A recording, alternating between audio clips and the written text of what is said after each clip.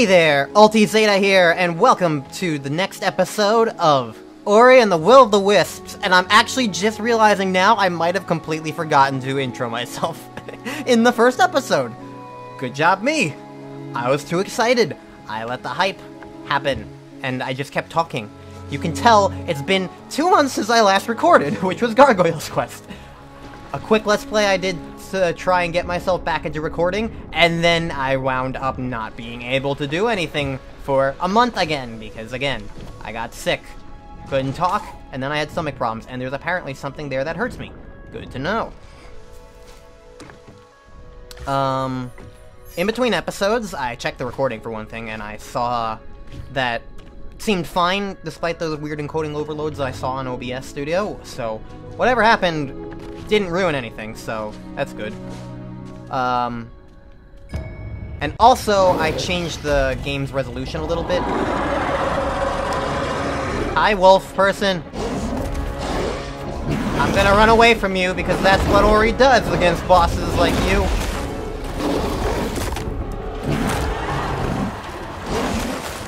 He runs.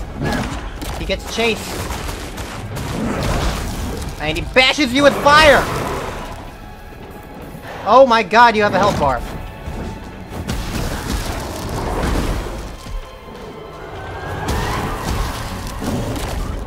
Ow. I'm not doing very good.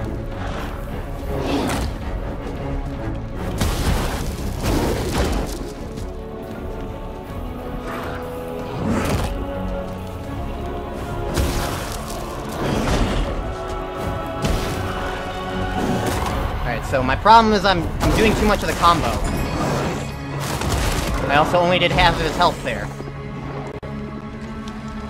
Alright, so reducing the frame rate didn't seem to necessarily fix the problem that I had, which was some of the stuttering. I lowered the resolution to 75% just to kind of like be like, hey, will this help the game run a little bit smoother on my computer? I don't know, but let's find out. Howls then.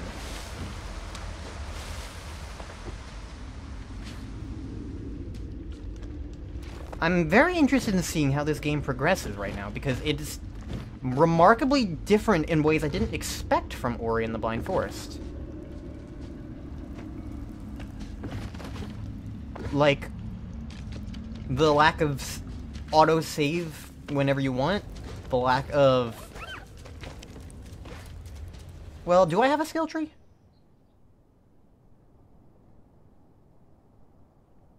Spirit charts. Yeah, I don't know what this is. Inventory. I don't know what this is. Oh. There's a bunch of stuff at the bottom.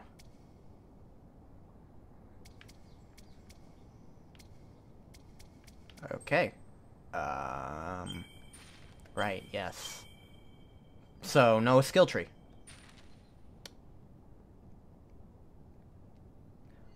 Oh, but all these things do pop in on my map automatically. So interesting. Track quest.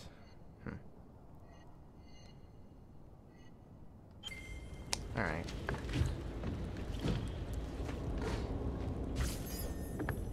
Also, one thing I also want to say. In the original Ori, I had issues with the controller. Should not be an issue anymore. I'm not using my PlayStation 4 controller. I'm using a Switch Pro. That's, yeah. I don't think reducing my resolution helped any, I mean, as far as, like, all these stuttering are concerned.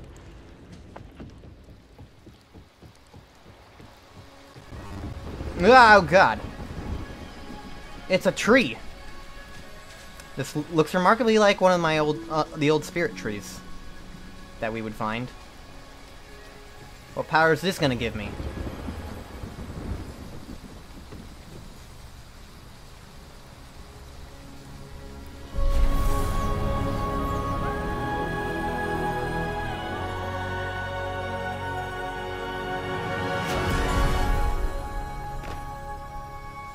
And then Ori died.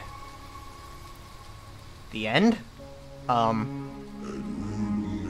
As an ancient light awakened.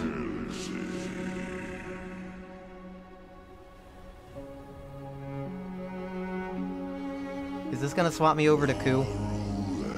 Naru and Gumo sought through the night. Ugh, they didn't... We never came back. We never came back. Oh, God.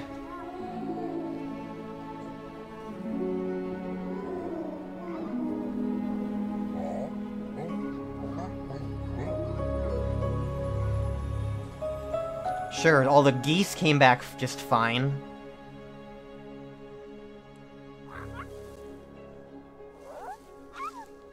No, I'm alive. Hi!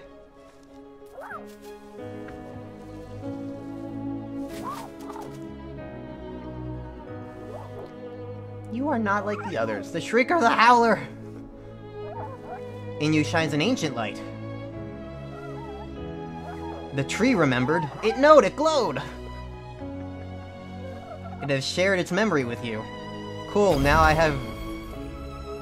hold left trigger to assign it to X, Y, or B to unleash combo attacks. Now use the light we want to see. So we have a tree inside us now. Hold left trigger.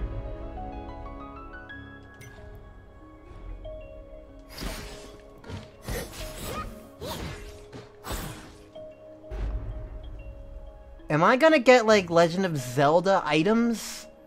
Like, in a way? And, like, be able to assign them to... Interesting. Well, I put it on X, because X was attacking beforehand, so... And yes, this is basically the exact move that the exact kind of thing that, like, Ori really kind of needed. Combat. Something to actually, like, attack with. Something that just isn't mindless, basically. Because that was always the biggest problem with what was the combat in the first game. Other than Bash, it was basically just mindless. But now we have at least something a little more, and, like, there's definitely some good promises of more to come if those ability slots are any question. This guy is attacking me a lot.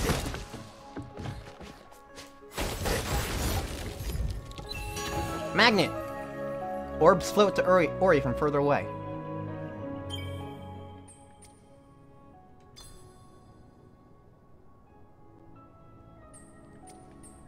Next level? God, this is interesting. What is... I wonder what that's going to mean. Also, I find it easier to remember the Xbox buttons on the Nintendo controller by not looking at the buttons at all, and just thinking, okay, just think Xbox controller, despite using a Nintendo controller. It's weird, but it actually kind of helps me not press the wrong button. Like, I just have a mental picture in my head of what A and B are. The light listens to you. You must be a spirit after all. I mean, Moki thought all the spirits had gone from Newland. Gone away. So long, spirits. You seek someone. We know a finder. The Great One. Great and Mossy. Go to the Guardian of the Marsh. Quolok will help you find your way. And everything's dark. That way. Okay. Moki think he can help you find the Ku. Alright. Reward 200 gold. Alright.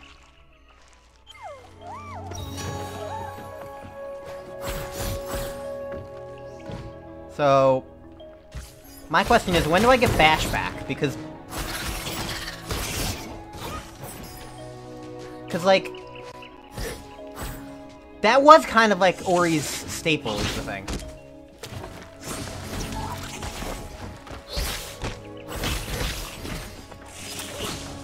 I do like the directional inputs on this. It makes combat a little more just than, like, mash the button, because, like, depending on what direction you hit, you go in different directions, and you can jump into the... Wow. This is gonna be really versatile. That's interesting. One of the... I should also bring up one thing. I got criticized for my original Ori playthrough My original Ori Let's Play. When, like, I was very excited for it, and my commentary kind of devolved into just mindless, non-stop gushing.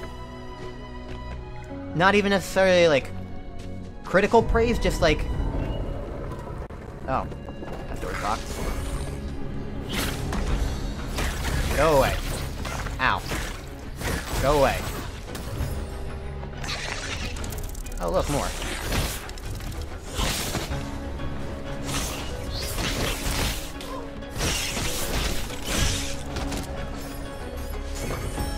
Yay. I want to try and make sure that even if I am praising this game, which I probably am, I want to at least make it more, like, thoughtful and reasonable and, like, with actual coherency behind it. Oh. Another one of these already?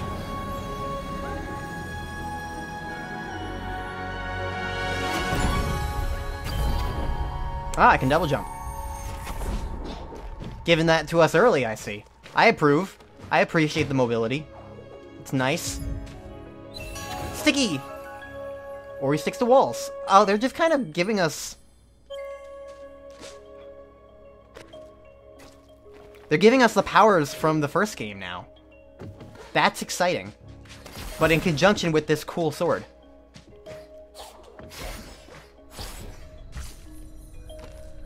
This is an interesting progression. Also, I can pogo off of these enemies, and that's really cool. Why is pogoing in platformers like one of the most fun things you can really do? Because, like, it works in DuckTales, it works in Zelda, sort of. It works in Shovel Knight. It's just an exciting thing. I guess it's because, like, it's a natural sort of extension of normal platforming, if you think about it, because, like, normal platforming, like, what do you do in Mario? You jump on a Goomba. And even that kind of springs you up. You know? Like, that's how, like, you can one-up bounce on things.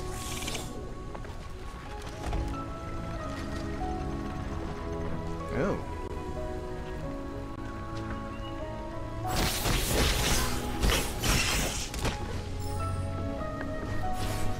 So, I guess it is just kind of just a natural, like, extension, and, like, applying it to combat just makes it, like, feel fleshed out and interesting, or something, I don't know.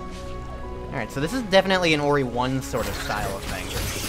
I'm glad that there are some of these, like, staples and ideas that are still represented, because there is also a lot of difference so far.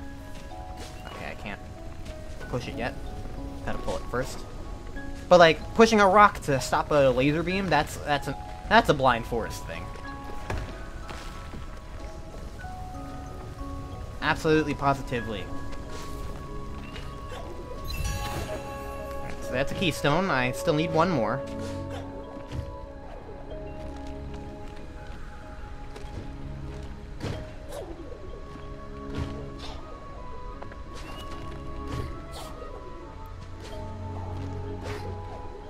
Okay, let's try this one. Okay, that'll work.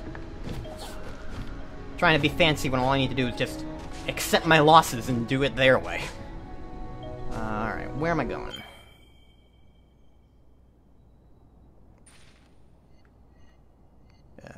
Zoom.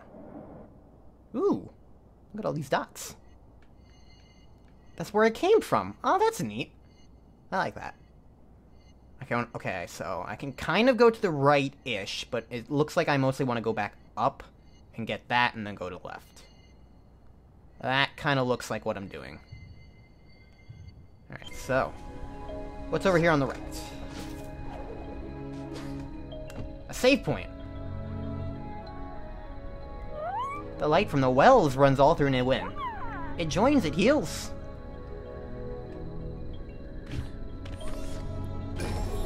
I'm saved. Alright, I'm glad I went this way. So, yeah. I'm interested in seeing what they do with, like, the save point thing, because, like, that was one of the key elements of Blind Forest that worked so well, in my opinion. Was, like, being able to set your own pace and, like, save. So, like, removing that. I can juggle enemies with this! Oh, ow. That was smart. But that's cool. The save point system. It was a feature that I really did enjoy a lot, so, like, removing that was unexpected, to say the least, for me, at least. At least. Boing. Boing. That didn't really boing me.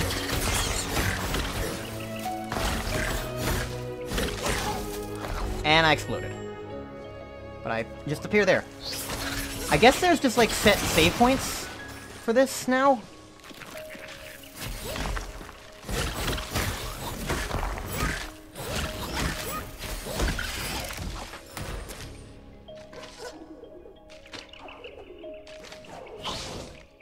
I want to bash. I want to break through that.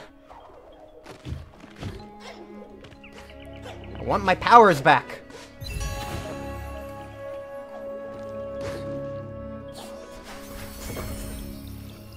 Let me in. Thank you. Alright. Poison water.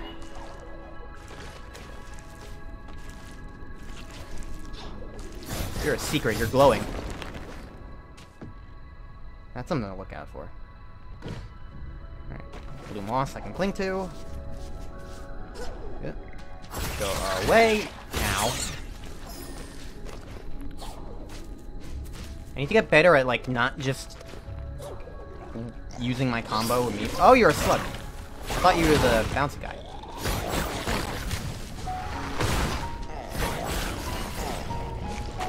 Oh, you're gonna explode. Yep.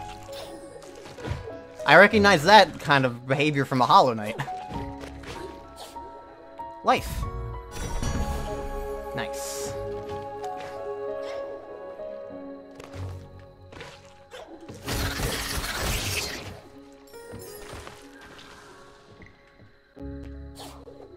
Can I go across? Is there spikes going up that whole walk? No. Alright. Oh, that was just for life. Yeah, that was a secret bonus. Because I'm good at finding things. I guess this is one thing I should probably just point out. I am probably going to be trying to go for 100%. I say probably because I don't know, necessarily, but I did that in the original Ori.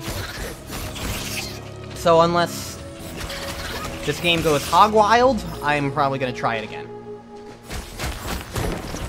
Plus, like, seriously,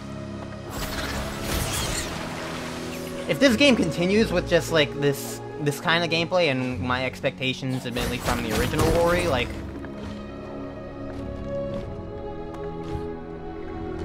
I have the utmost faith that I'm going to enjoy this.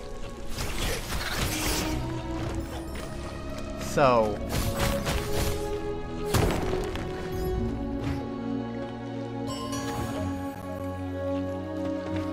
Oh, they're fragments, so they're like pieces of parts. I was thinking of, like, I was viewing them, like, as, like, actual health for a second.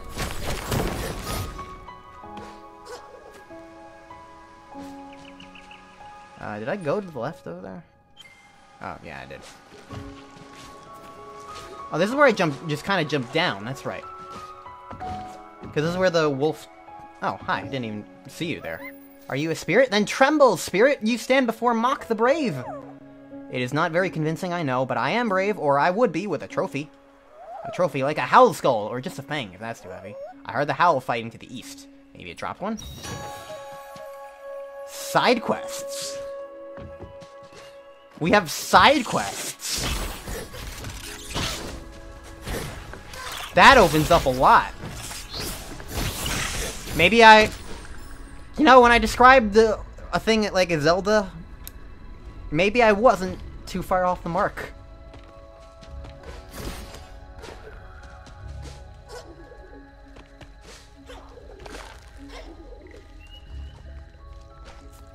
looking for a wolf fang.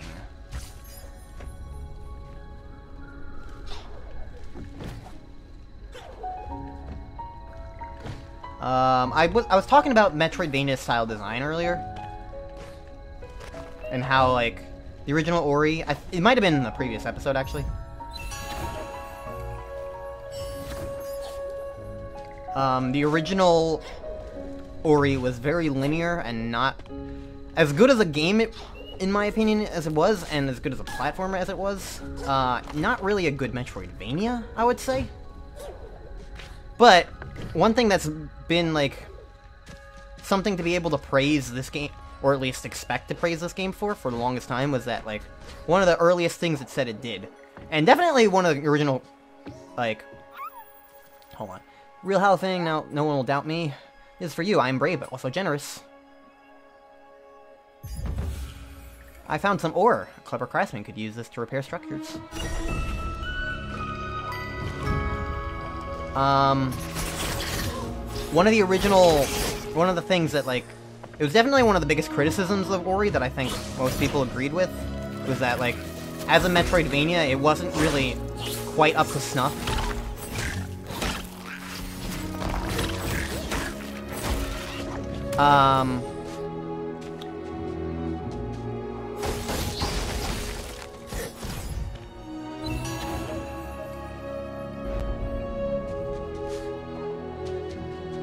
But one of the things that they definitely talked about fixing was that element of the original, and one of the earliest hires that they got for the game. Oh, this is a tree I'm absorbing light from.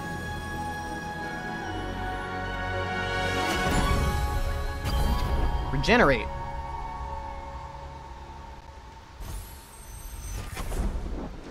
I can become a new doctor. So... channel energy to heal. Alright, well, I'll keep that on there for now. Basically what I'm trying to say is that they hired the level designer of another Metroid 2 remake, which I never played, but I know a lot of people praised it. Also, these mutant squirrel things are like the new frogs. All they do is jump. I say squirrel, but I think they're more insectoid. I think what I interpreted as a tail is actually a big abdomen. But yeah, the AIM-2R guy.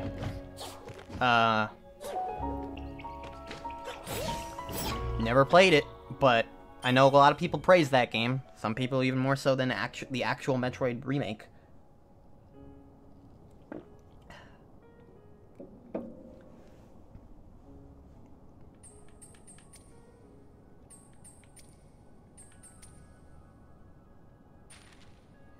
Where am I going?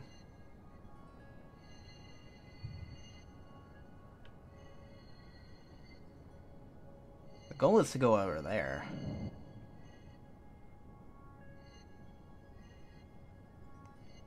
I'm basically just backtracking at this point. Which is interesting.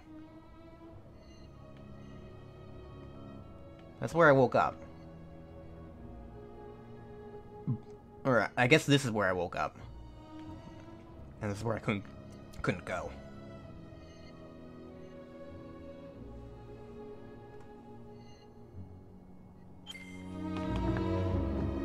What is this down here? Oh, right, this. I don't have a torch, so I can't actually get that yet. Alright, so I can't break everything with my weapon. Actually, that makes me wonder if I could even have done that before.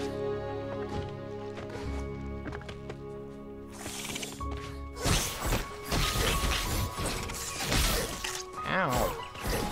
Go away.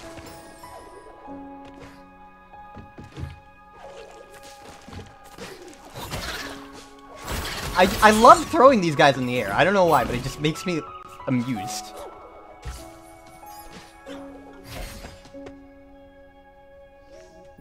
Oh, you're not an enemy.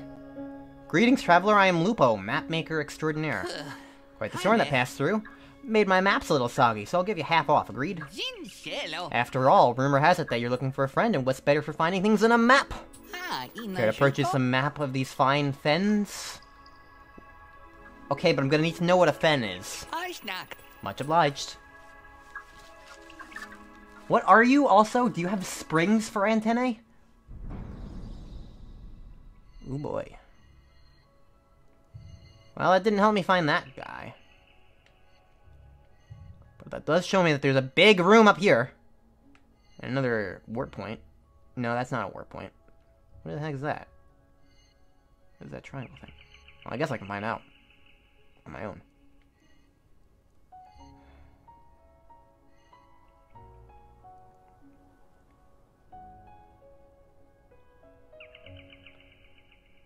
What if I should go over this way?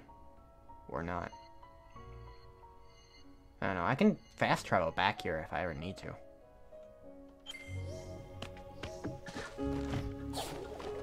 Makes me interested.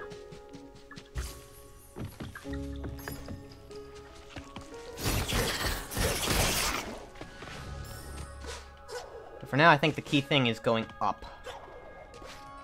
Just kind of getting back to where it came from and stuff.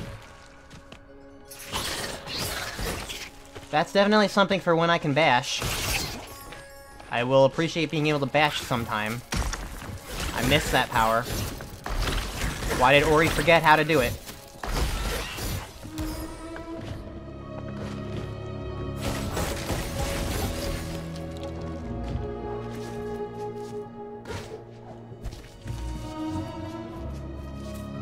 Diamond.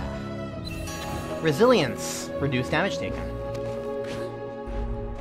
That seems like it would be nice.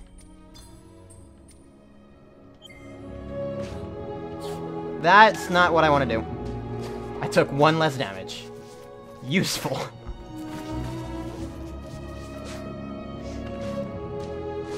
What I'm wondering is how you level up these things. That's my big question. Because like it keeps bringing up, oh, if you level this up, you can get a thing.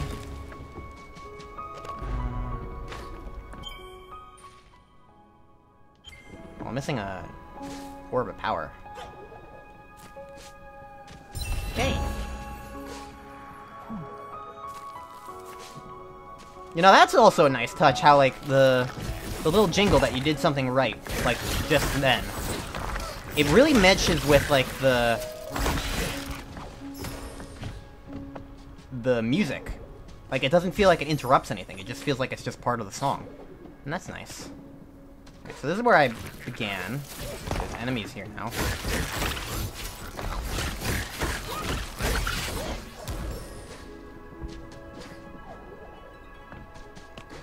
Probably gonna end this episode soon.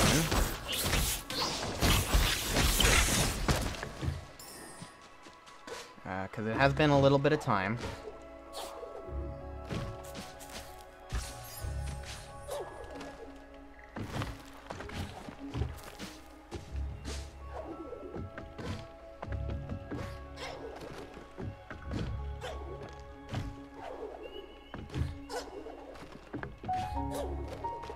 I'm having problems platforming.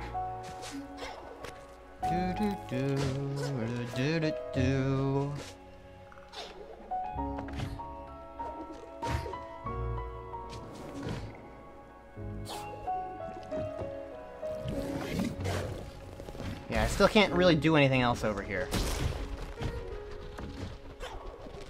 Good to just kind of confirm that, I suppose.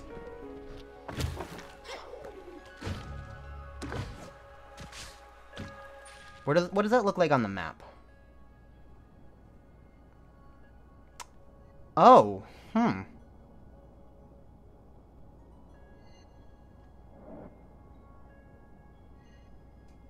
This is water.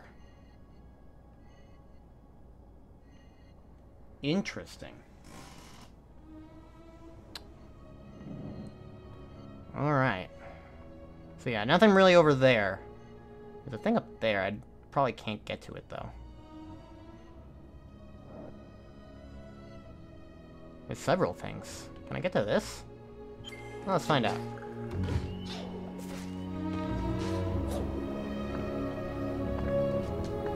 There's that I can't get to.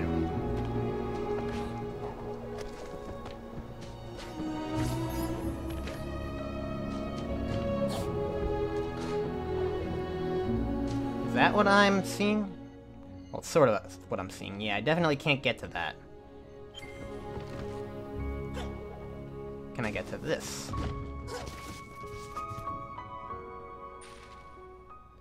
No, because that's under the water. Alright. Answered questions. That is the important motto here.